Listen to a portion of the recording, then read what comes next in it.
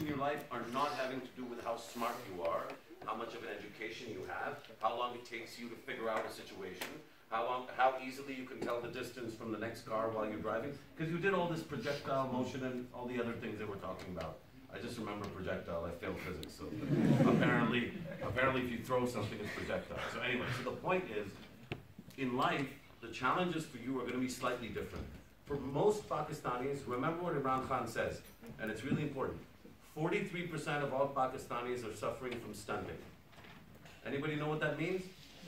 It's stunting is malnutrition. So your body doesn't. I was not a nerd, so I'm like the guy on the motorbike. So, what are these conflicts? I have a cheat sheet so I can make sure that I don't tell you the wrong conflict. The first one, and the one that I found difficult when I was growing up, because I was lying, I was a little bit of a nerd, but the first conflict most smart kids in this culture will have is what they want you to do versus what you want to do. And we're not talking about like what's happening on Tuesday evening, right? We're talking about what you want to do with your life, right? So most of you are good at math? Most of you good at math? I'm guessing most of you are good at math, right? So if you're good at math, we're in the fourth industrial revolution. Anybody heard of this term, fourth industrial revolution? Right? So you've heard of data science, analytics, computer science, algorithms, numbers. So it'll be really easy. You'll graduate from whatever you do, science paro, history paro, kuch bhi paro, when you graduate, you will have an opportunity to work in a software firm or a bank or any kind of a profession that allows you to play with numbers. And the thing about it is that it will offer you a good salary. And it will offer you a respectable stature. And potentially it'll offer you a decent rishta. And for all those reasons, they, mom, dad, cousin, sister, friend, TV, WhatsApp, Facebook, likes, whatever it is that makes you do stuff that isn't you, those things are going to push you in that direction. And so you have to figure out what direction you want to go in. And it could be the same thing. There is nothing wrong with a nice, ordinary, but privileged, comfortable life. So don't let anybody, if that's what you want, don't let anybody tell you that's not good enough. But if I was your dad, and I'm not, if I was, I'd say, if you're this smart, you guys shouldn't be the ones doing the data science, sitting there typing numbers and figuring out stuff. You guys shouldn't even be the ones writing the algorithms. That's almost for second-rate dumb people. I mean, nerds, but not quality nerds. You guys should be the ones figuring out what the fifth industrial revolution will be. Listen to me. It's too easy in this country, in this environment, LUMS, mainstream, everything. Let's just go and get a decent job. So let's go to LUMS. Let's do computer science. Let's get a job at Microsoft. Let's move to, or something like that. Microsoft is in Washington State, I think. Seattle. Redmond? No. What's the headquarters for Microsoft? Thank God. I'm glad you don't know. That means that either I'm too old and my references are dated, or you guys aren't interested in sort of the tech world.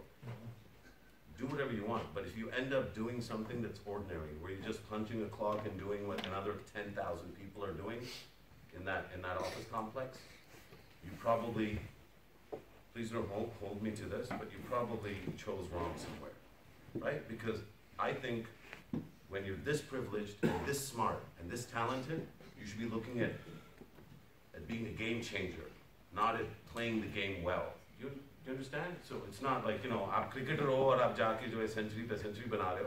That's fine.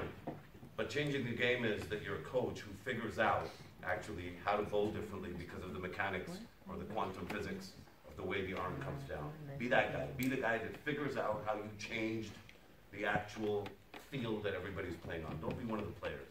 So the conflict is you and your specific ambitions versus them. And them is everybody except you. That's the first conflict. The second conflict, and I've already alluded to it, is that we come from a country that's been through a lot, and it's a country that didn't exist 100 years ago. Even the word Pakistan didn't exist. So it's easy for people to pick on us.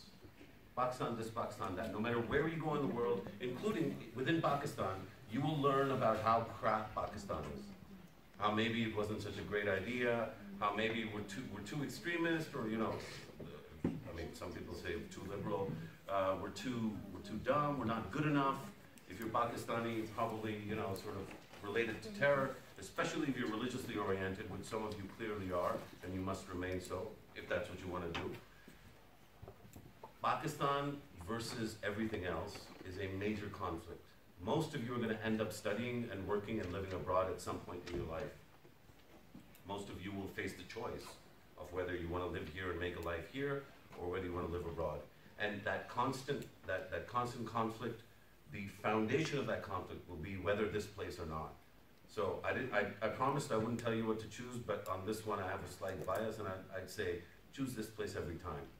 There is no place on the planet that offers more opportunity to do more good than this place. And the reason is that this place has unlimited potential, and most of it is unrealized.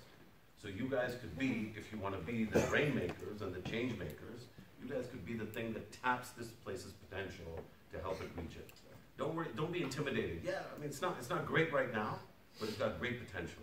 And how do I know it's got great potential?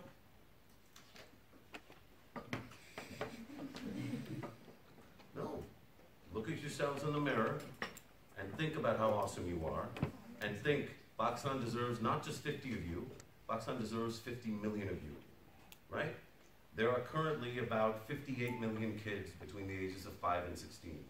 Every one of them deserved the nutrition that you guys had, the parents that you guys had who were driving you, the schools and the teachers that you guys had, the internet, the water, clean water, mostly Nestle, whatever, all of the things that you've had. What was the fault of the kids that aren't in this room, that have no chance of being in this room? No fault, right?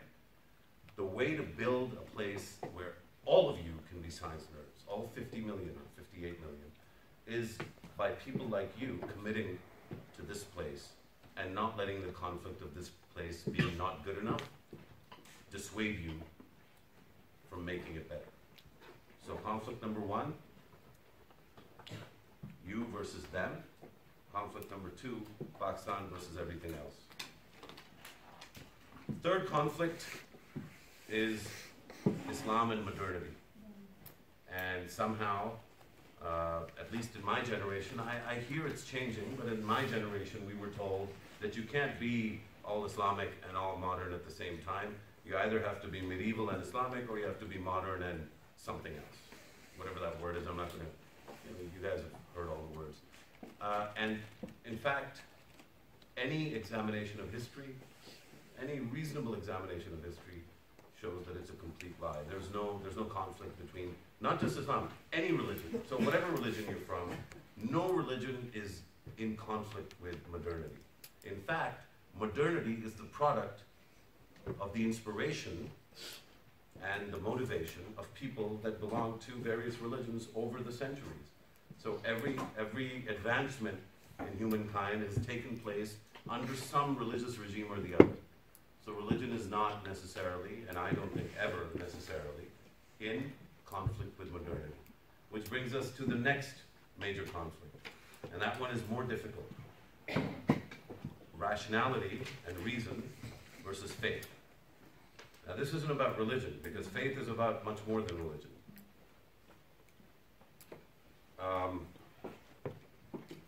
Faith is about having some sort of a deal or some sort of a relationship with what you can't see. And rationality and reason is that you have to be able to link things together and see them, touch them, feel them, or understand them. And faith is being comfortable with not understanding something. One of the hardest things for the smartest kids in class, especially the science nerds, is comfort with a lack of comprehension. And we just saw that in the previous session, you know, because you're like, I mean, lots of you, right? You were like, well, what about this? No, but then what about that? And that spirit, so here's the challenge. That spirit of inquiry is why you're all here. Because at some point when you're really little, somebody helped spark that, and so that's why you studied a bit harder, applied whatever gray cells you had a little bit better, and you got to understand things better than anybody else because you kept asking. So the conflict is asking questions versus asking so many questions that nothing makes sense anymore. And I definitely don't know the answer to where to stop there, but I know that there's a balance to be achieved. And if you run constantly chasing an explanation for everything and a comfort level with what you don't, or sort of comfort only in knowing and understanding stuff, you'll never get there because nobody can understand everything ever. In fact, that might be the basis of science in its very sort of essence. So don't let something that you don't understand tear you apart. Let it, you have to develop some degree of comfort with what you can't grasp, with what you can't comprehend. And then the final sort of conflict, as I said there was 5. The final conflict is more personal, but it emanates from that same one, which is your feels versus your thinks. Because as you grow old, I mean, you're at the stage in life, most of you, where you're going to start to be allowed to make decisions on your own. And whether your parents allow you or not, you're still making decisions on your own. You're making social decisions about what websites you go to and what websites you don't. You're making social decisions about who you talk to, both online and in real life, and who you don't. You're making monetary decisions in terms of where you're spending your money in the canteen all the time. As life goes on, you'll have more money and you'll have a wider array of decisions. At each of these points, decisions, and I haven't gone into the whole range of them, but all of the decisions that you make are, you have a choice of allowing your mind to totally dominate each decision, or your heart, or what I call feels, or you can decide that you'll choose some things based on reason and linear logic, and you'll choose some things based on how you feel. Or you can make the decision that in everything that you decide, you will allow for a quantum of reason and a quantum of stuff that you don't understand, stuff that you just feel because you just feel it. And that if you feel something, even if it's the wrong thing to feel, by any definition, again, you allow your imaginations to explore that, whatever you feel has legitimacy only insofar as because you feel it, it exists, and so you have to deal with it. The smartest kids have a lot of trouble with stuff they don't understand and feeling it, because those are things you don't understand. So I'm saying, don't let that conflict tear you apart. I'm not saying there's an easy solution. I don't have a pill, and nobody has a pill that can solve it. These are the things you have to grapple with. Like I said, you won't have trouble understanding your physics lessons, but you might have trouble understanding how you feel about the person that, you know, is looking at you funny, or, you know, I mean, again, you're old enough to understand where I'm going with this. So these conflicts are things you have to manage. There's no answer. Each one of you will have your own answer. Some of you will go in one direction and end up being coders for Citibank, and some of you will go in another direction and spend a lifetime in a lab doing experiments and maybe not succeeding. But whatever path you choose, own each node in the journey and own it by being conscious of these conflicts and being comfortable in resolving them, because that's the power, that's the agency of being privileged, of having a brain, and of having a top-notch education. Key skills that a lot of really smart kids don't get at school or even in university, but that you have to develop anyway. So I have 5 of these as well. So the 5 conflicts we talked about. Now you have 5 key skills that I think, if you have the time and the energy and the effort, you should invest in thinking about these skill sets. Because as I said before, being smart and getting good grades is not going to be the primary challenge in your life. So, skill number 1 is grit. Anybody want to tell me what grit is? Endurance? No. I mean, kind of, but not just endurance. Okay, maybe a little bit. Perseverance. Okay, yeah, perseverance is closer. Toughness. Toughness, okay, I like that. Getting up and moving on. There you go. Have you been in this before? No. So it's actually, yeah, so it's, go ahead. Having more difficulty, solving more problems. Yeah, so I think it's all of those things, right? Grit is the ability to bear down and get on with it, right? Because you'll have failure in life. You'll probably all the kind of kids who get really upset when you get a 99. So grit will be getting over it, right? I don't know how nerds think these days, but that's the way it was when I was a student. But no, sometimes you get like a 72. Is that failure for you? No? Good, I'm glad to hear it. Not Pakistan Okay, studies. there you go. So, no, but grit is the Yeah, ability and neither to take that on the chin and to keep moving on. It doesn't mean that you become immune to how failure makes you feel. It means that you don't allow failure to slow you down, to paralyze you, to trap you in a feeling of inadequacy, but actually to break free and to keep going. Because damn it, I can't, and I will. So that's grit. And for some reason, there's no course on grit in primary school, middle school. I don't understand the education system, but they don't teach you grit. Empathy is the second key skill or talent or ability that you need to develop. I'm not going to do a guessing thing with empathy. Empathy is really simple. It's me transferring my head and my heart into this man for 5 seconds before reacting to him. Empathy is just being the other person, or being the other group, or being the other nation, or being the other race, or the other religion, or the other profession, or the other side of the classroom, or the other side of the income divide, or anything that is different from you. Empathy is the ability to become that in your head for a few seconds. And not just in your head, but also in your heart. So it doesn't mean, empathy doesn't mean that you agree with everything that everyone's saying, right? So if the PPP is saying something about sin, you don't have to agree with the PPP's entire agenda. You don't even have to agree with the specific thing PPP is. Maybe PPP is saying sin doesn't get enough money, right? Maybe you don't even agree with that, but you are able to convert yourself into a PPP Jala for that 1 second, only to understand how that guy feels or that lady feels about that issue. So empathy is not accepting the other party's viewpoint. And that's really important. A lot of people think empathy is just accepting what everybody's saying and having no backbone. That's not at all what empathy is. Empathy is standing firm in terms of what you believe and what you know, but being able to understand and acknowledge that there are other viewpoints and other places people are coming from. And the very same point in the universe could mean two completely different things to two completely different sets of eyes. So empathy is about the ability to acknowledge that without necessarily embracing it. Grit and empathy. The third is confidence. The smartest kids that I went to school with had one killer flaw, and it was that they couldn't talk like I could. Of course, I wasn't born talking the way that I can. When I was younger, like when I was in, I don't know, grade 4 and 5 and 6 and 7, I was bullied. Maybe I was beaten up a few times. Maybe I was picked on.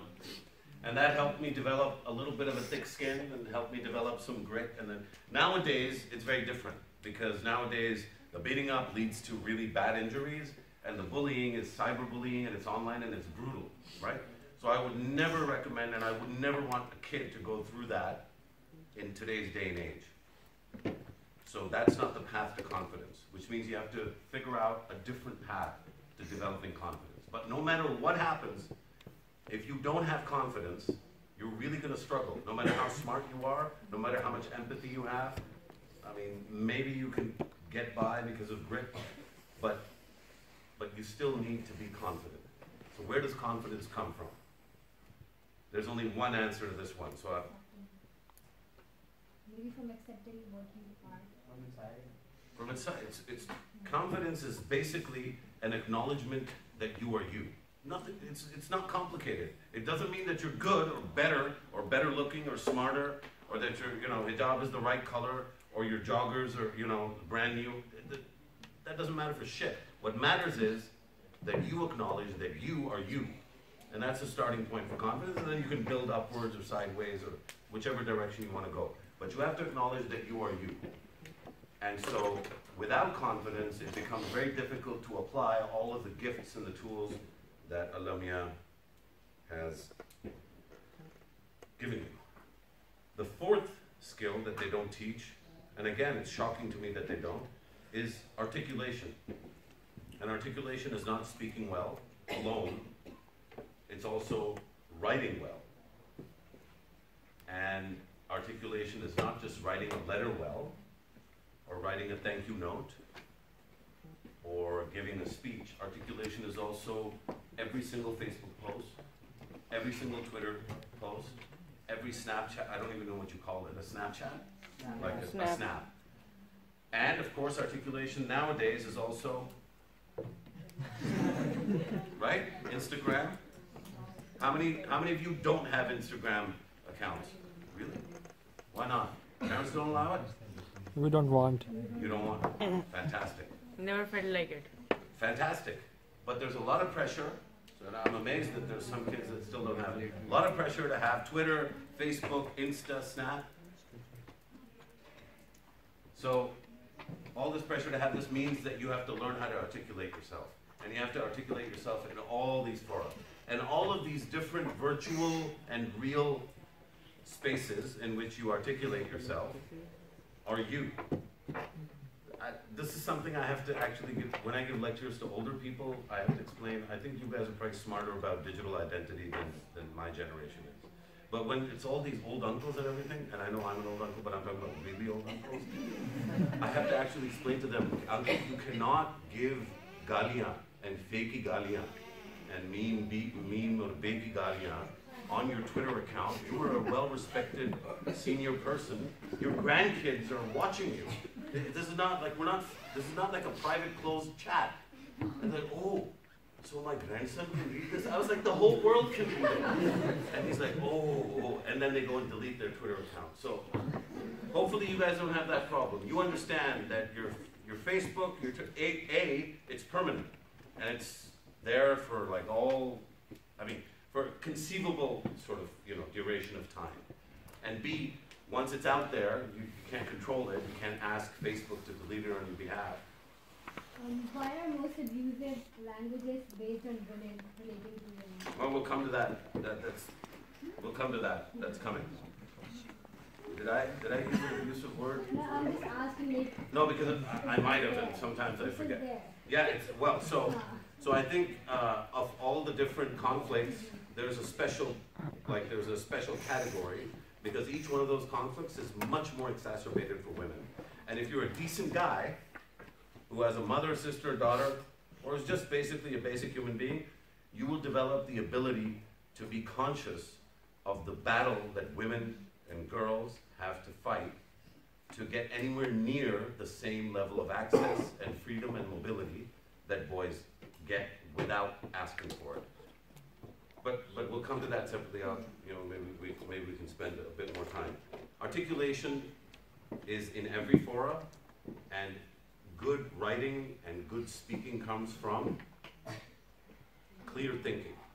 So if your ideas aren't coherent, it doesn't matter how many notes you have, you won't be able to pull this off. So you have to have a very, very clear set of ideas about what you want to communicate and why you want to communicate before you start communicating. In the digital age, it seems that there's a big premium on just talking, which is why you see so much nonsense. It's just garbage constantly on TV, on Twitter. I mean, I'm guilty as well. On Twitter, on Facebook, on Insta. Who gives a shit what you ate for breakfast? It's just, especially for serious people like you.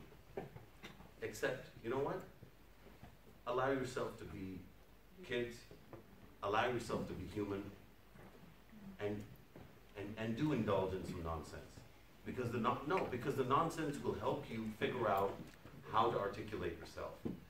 You're not supposed to be perfect from right now onwards. In fact, you'll never actually be perfect. So go ahead and make some mistakes. Don't make big ones, make small ones. But remember, people are watching, and you're learning, or you should be learning every step of the way. So articulation is the art of learning how to communicate based on how clearly you think. So the more clear you are up here, the better it's going to come out off the tongue and onto the paper or the screen or whatever you use. The final skill that they don't teach and this really offends me that we don't do this in Pakistan, is something called yaqeen. So I mentioned faith earlier. So there's a thing called yaqeen and there's a thing called iman. And there seems to be a lot of emphasis on iman, right? But not so much on yaqeen. Yaqeen is belief. Iman is faith. Faith is, having some degree of comfort with what we don't know and what we don't understand. But yaqeen is the next level. And it's, so my bias, and this won't work for all of you, but my bias is spirituality. You can't have yaqeen unless you have that bias. Now what is yaqeen? What am I talking about when I say yaqeen? You look skeptical. Yeah. What is yaqeen? Faith or the belief that God is always with you. Sure. Yeah, yes. Not sure. Definitely. But I'm looking for something a little bit different. Anyone?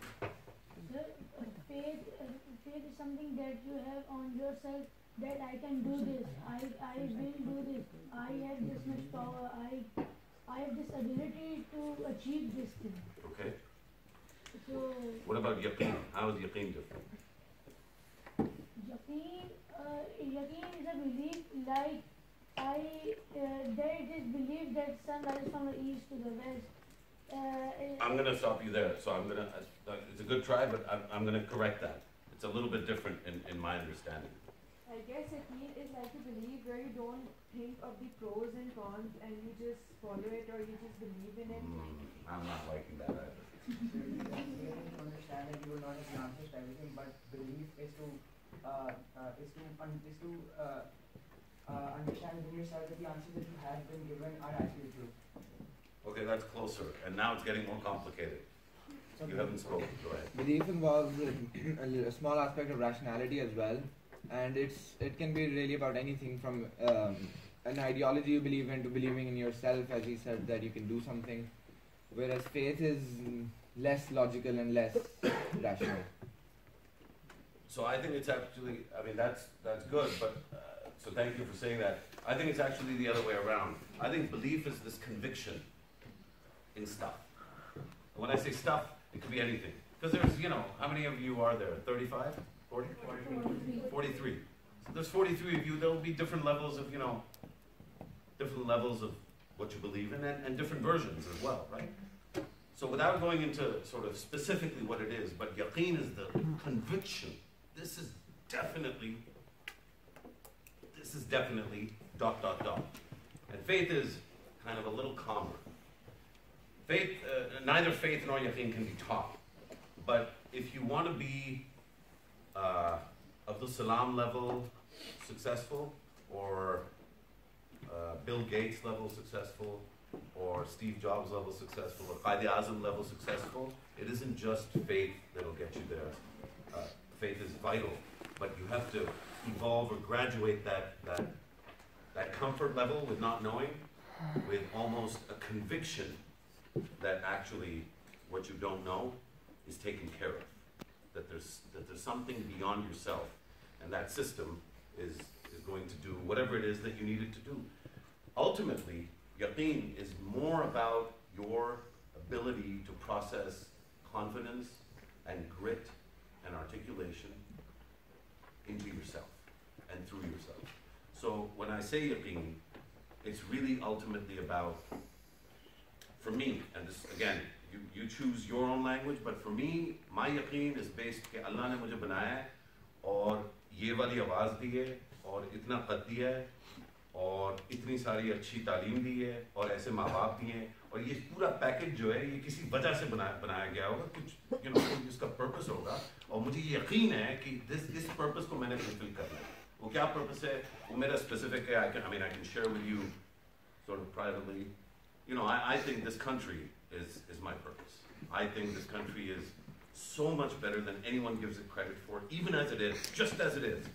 Like, yeah, we all complain about, the traffic and the politicians, and some of us complain about the army, judges, whatever. But really, just as it is, it's so perfect, because this is the country where we're all sitting here in this great university and where you guys all seem to have gotten just a fine education. I don't understand why you guys are moaning and cribbing about Pakistan.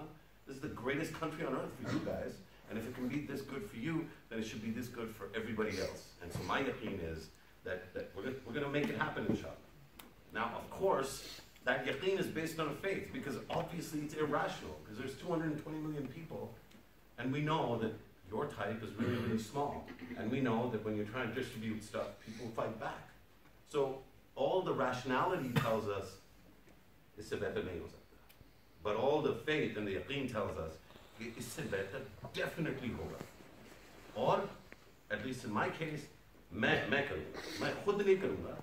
Lekin I'm going to make some room. I'm going to do stuff that helps us get there.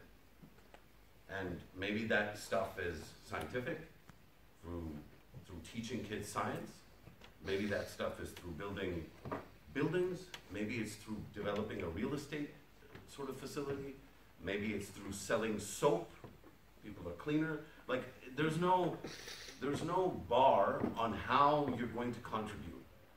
And I think one of the biggest challenges, and I'll go back to right at the start, what I said to you was that there's a set model. हमारे ज़माने में होता था medical or engineering. Either you're a doctor or an engineer, otherwise you're crap. And that's how we ended up with the country that we have. So that clearly wasn't very smart, right? Because a lot of smart people ended up doing dumb shit, like being doctors, right? Please make good decisions. I mean, some of you want to be doctors, then go out and discover a cure for cancer. You know, just don't settle for average. And I think the belief in not being average comes from this idea of yaqeen that I'm saying. That, you know, otherwise, TK, I mean, you guys are significantly above average. But I mean, really, you know, the smartest kids at Stanford versus you guys, I think it's like, you know, these beasts. And I think they might win, right? Or the smartest group of Pakistanis in the world versus the smartest group of Russians. They will kick your ass at math, right? So what I'm saying is everybody else is coming correct as well. They're coming to play, right? The Indians, oh, they're coming to play, right? And the Russians and the Chinese, I mean, the Chinese are all over us right now. Everybody's coming to play. So the thing that makes you special is not how good you are at math, because there's somebody out there that's better, it's probably Russian, right? Who probably doesn't like you. So, any Russians in the room? So you have to bring something special. And to me, that special thing is being from here. And being from here doesn't mean just one thing. So again, to go back to the beginning, there's some of you that are from Ahmedabad and from Gujranwala and from other places in the country. And I always say that if you're from an ethnic minority or a geographic visible minority, that is, if you're not from Islamabad, Pindi, Lahore, or Karachi, you have double the responsibility. You don't get to sulk that your people or your areas are ignored. There's politicians to do that for you. You get to do what you need to do to make sure that every damn STEM school is full of people from Ahmedabad. You're the one from Ahmedabad? Yeah. You have a responsibility. This place better be full of Ahmedabadis. And Hazarewal kehte hain na aap logo. Yeah. Bring the Hazarewads here. Before, you speak Pashto. You make sure that there's Pashto instructors here because she can't get away without having it. That's how many Pakhtuns. Sure, but that's how many Pakhtuns have to be here. Not now, not 5 years from now, maybe 10 years from now, but that's on your shoulders. You don't get to complain, right? You are the ones that actually deliver. And similarly, for every group that feels all of it. So the beautiful thing about Pakistan is there's very few people who don't feel marginalized. Everybody's like, yaar, hamare logon ke saath bahut bada hua hai.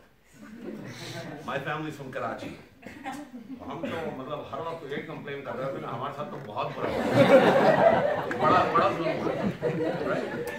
right? And so but it's not funny because it's real. Those feelings are real. Those people are real people, and they're not playing. They're not making it up. Why would somebody think about it? Why would somebody just get up and start complaining? Something has happened, right? You don't get it because तुम्हारे साथ जाती नहीं हुई. But that doesn't mean you get to marginalize that person. So the solution for you guys, and I wouldn't give this lecture on the street, right? This is a special, smart group of people. The solution for you guys is not complaining, it's actually changing the facts on the ground that you're complaining about. So if your people tell you, you create the space to transform that reality into a different one. And I think that you guys have that ability and that power, and we didn't. We weren't as smart, we weren't as brilliant, we didn't grow up in the digital age, we didn't have a STEM school, we didn't have the great Nida Atar or rocket scientists. I mean, I was sitting there thinking, holy shit, there's a rocket scientist, like a nuclear guy, like within 8 feet of me. I was thinking about radiation and stuff, because I'm dumb. But you guys have all of these great things happening for you. You're from this amazing place with the best food in the world. You have a responsibility to have faith in yourself, to believe that you actually are going to make some sort of a difference, and to do whatever you need to do, and all along the way be aware of those conflicts and those choices that you're having to make. And when it's overwhelming and it's really difficult, you have a responsibility to reach out to someone. Maybe Nida, maybe others in your life, but don't let all this pressure that I've put on you get you down. I think one of the biggest things we don't talk about is mental health, and I made a specific point while coming here to talk about mental health. It is really, really difficult to be 16 and alive today. How many 16-year-olds? 17? 14? 13 as well. Really? Which one is the third? Yeah. 3 of them. I mean, I cannot imagine how difficult it is to be you guys. Because here's a guy, 23 years old, barking sort of orders about yaqeen and articulation, and you're thinking, shit, my hormones, my Instagram. Right? So it's difficult, and it's not, sometimes it's not funny, sometimes it's very sad, and it's very upsetting. And I think that, you know, we don't have the kind of facilities to help people through the tough times that we should. Not just kids, but even adults. We have a real crisis in this country where people are not getting the help that they need. You have to reach out, and it isn't always easy because it takes a lot of confidence. That's why I talked about confidence. This confidence that I have, this is the easy part. You know what's harder? Is for me to be able to acknowledge that there might be some difficulties in my life, for me to reach out to someone and say, man, I can't figure it out, I need some help. That takes real confidence. That makes a real man or real woman. Not pretending that you have it figured out, because nobody can have it all figured out. And again, the pressures on you guys, totally different from the pressures that Doc Saab or myself or Nida grew up with. Nida's much younger than both of us, but I thought I'd throw that in there. No, so there was no Facebook growing up. Exactly. Life was easier. Much easier. So reach out, and a lot of you will come from families that aren't super sophisticated when it comes to mental health issues or just being helpful. A lot of you will have families that are actually more problematic because they put more pressure on you. When you go to them, they'll be like, damn it, you do it, right? So then you reach out elsewhere. School, I think the STEM thing is great because I think it gives you a new channel to engage with through Nida and through Dr. Atul Osama and the whole range of speakers that have come here. Expect a lot from yourself, but only within the context of knowing that you have limitations. Final point on women. Women are smarter than men. We all know that. Anybody want to contest that? Good, because you're out. They overreact. I don't talk to people who don't like basic math. Basic science, man. Look at all the numbers globally. Women are smarter than men. Look at humankind's history. Men are the ones that have destroyed it. Women are the ones that build it. But on a serious note, that was serious too. But on a serious note, I'm not talking to women. I'm talking to the men in the room or the young men in the room. You have a responsibility. You have a responsibility to comprehend and acknowledge that the level playing field that we all pretend exists does not exist, especially in our context. And there's nothing wrong with our religion, and there's nothing wrong with Pakhtunwadi, and there's nothing wrong with our culture. So don't let anybody blame our culture. The problem of misogyny and of an uneven playing field is a human problem. It's the same in India, it's the same in America, it's the same in the UK. Don't let anybody tell you it's Pakistaniyat or Islam or any kind of cultural thing. It's a human thing. And because it's a human thing, it shouldn't be too hard to understand. There is several thousand years of history that have built up a situation in which mobility and freedom and expression, all of those things are more difficult depending on what gender you are. So you have a responsibility not only to take care of yourself, but to make sure that you are not getting in the way. Women don't need your help. You don't need to be carrying women, but you have to not be the guy that's getting in the way. We were actually having this conversation about 20 minutes before you came in. I was telling all of these guys that good you're being gentlemen and not letting the girls take the heavy load of while they were doing the experiments, but let them make their mistakes. Let them carry their load and they might prove you otherwise. Yeah. This is hard stuff, even for people who seem like they have it figured out, like me. These are hard things to understand. We're at a developmental arc in human history where everything is changing all the time really fast. I guess maybe hopefully you guys are native to these changes and the pace of changes, so hopefully you'll be more sophisticated in how you deal with them. But my final point is this: be very, very hard on yourself and don't be too hard on yourself. May Allah make you successful in everything that you attempt, and may you always be happy, inshallah. Thanks for listening.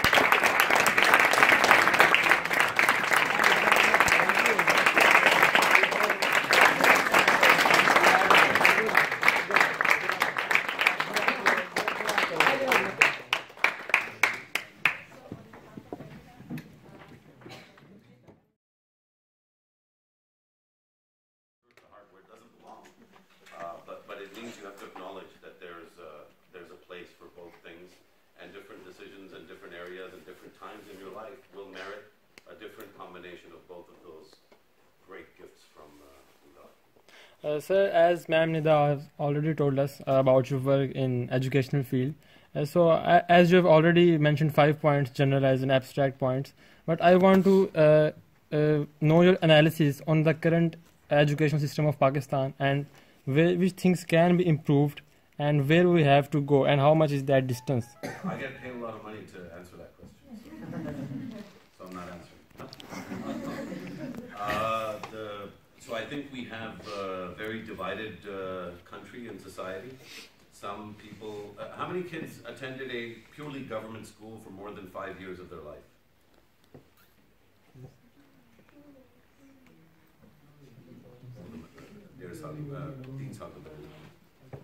No one? So that's one answer, right? All the smart kids that can speak English, that can do math, that can talk to a quantum physicist or a nuclear physicist, that come to STEM school, they all go to private schools. How many Beaconites? LGS? You see what I'm doing? I could probably go through about 8 schools and I'll cover all of you.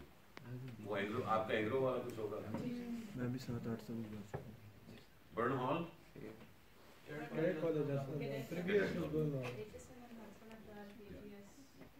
So the point being, if you break up the broad divide is 65 to 35%. 65% of all Pakistani kids are going to a government school, and about 48% of all Pakistani kids are going to no kind of school. So you really make up the very smallest band.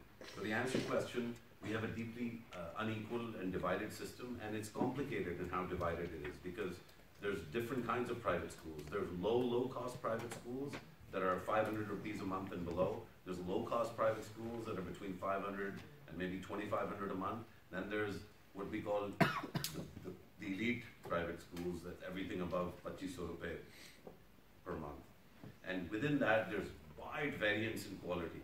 Sometimes you might be getting a better quality education at 1,500 a month than you do at 4,000 a month. We don't know. Why don't we know? Because nobody measures it. Why don't we measure it? Because the government has abandoned our children.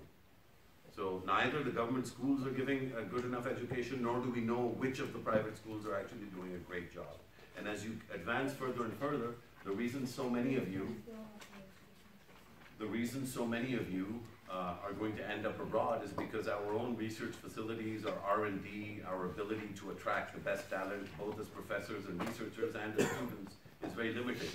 जो माँ बाप परेशान होते हैं कि बच्चा बाहर जाके ख़राब हो जाएगा, और वो ब्रिलियंट बच्चे होते हैं, वो LUMS और GIK चले जाते हैं, वरना you know, the brightest of the bright and the ones that can afford it, they end up going to Stanford and MIT. So I think we have a big distinction in quality. The government hasn't paid attention to it the way that it should. Over time, I think things might get better because there's more and more attention being paid to these issues. I was part of that effort with Alif Elan, but there's so many other people that are doing their bit. I would say, don't worry about if you can solve the education crisis, please do. But from my vantage point, it might be a few years before we solve it. It's not going to get solved immediately. So in the meantime, I would say focus on your education and blast off. Is there a certain criteria to judge what success really is? No, I think it varies for different people. Sometimes I think success is my ability to relive, moments of my Hajj in terms of how good my prayer is going. Sometimes I think success is, how expensive the new pair of pants that I bought were and how nice they feel when I wear them. Sometimes success is the way my mother looks at me. Sometimes success is the way I feel during the national anthem at some function. Because I don't know about you guys, but I still get these weird goosebumps and I feel like going nuts, and I feel like that must mean something. So success at different points in time will mean different things. Success, you should define success for yourself in terms of how you see it, but don't be selfish about it. That us and them doesn't mean you choose yourself every time. It means being able to integrate what society and different norms expect from you, whether it's religious norms or culture, all of these things, your culture, your religion, your traditions, your customs, some of them are crap, right? We know this, especially in terms of gender or in terms of limiting people's options, but a lot of them have real value, even the crap ones, because they actually help organize society and they maintain an order. So you got to think about which taboos and which rules you want to break and which ones you want to keep. And again, it'll be a mix. There won't be a formula. And you have to make those choices yourself. So how we talked about empathy? I think that a big problem is that people nowadays don't want to listen to each other or don't even want to understand the other perspective. And the phenomena of celebrating the differences is really missing. So how do you think that could be made better in our community? So I think in the short term, I don't think it'll get better. I think it'll get worse because there's technology is fueling difference. So when we were growing up, you couldn't just be some guy off the street starts tweeting and then it goes viral and suddenly you have 800 new followers or 1,000 or 100,000 followers. But we live in a world where Kim Kardashian and Kanye West have more followers than any scientist on the planet. In fact, all the scientists on the planet combined don't have as many followers as Justin Bieber. So it's very difficult to bring people together when the ability to tear people apart is rewarded with RTs and likes. The more nasty something is, the more biting and sharp it is, the more RTs and likes and faves it gets, right? And so in this kind of a world, it's a real challenge to bring people together, which is why it's worth doing even more. We should have even more conviction. Should we follow our passion or should we follow scope? I don't know the difference between the two. Explain scope. Scope है एक field का कितना scope है आगे जाकर but मैं engineering करूँगा तो मैं क्या जॉब मैं बिजनेस कर सकता हूँ और अगर मुझे मेडिकल पसंद है तो मुझे मेडिकल की तरफ जाना चाहिए रियलिस्टिक है या मुझे देखना चाहिए कि scope. So that's a good question. I think that's a difficult question. So let me answer it like this. I think the ideal situation is that you always follow your passion. But the reality is that not every passion is worth following. And in the real world, you don't have the luxury. I think, do you know what a trust fund is? So a bunch of trust fund babies, rich kids.